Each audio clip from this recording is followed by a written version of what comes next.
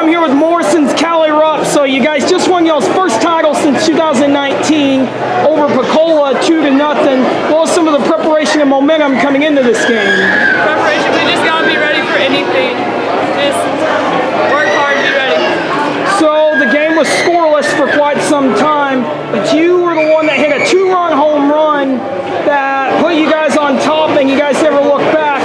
What was some of the momentum that led up to that during that defensive battle? Defensive?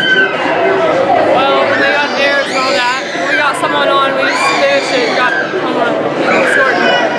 All right, and with the season wrapped up, what will be the preparations going into the spring?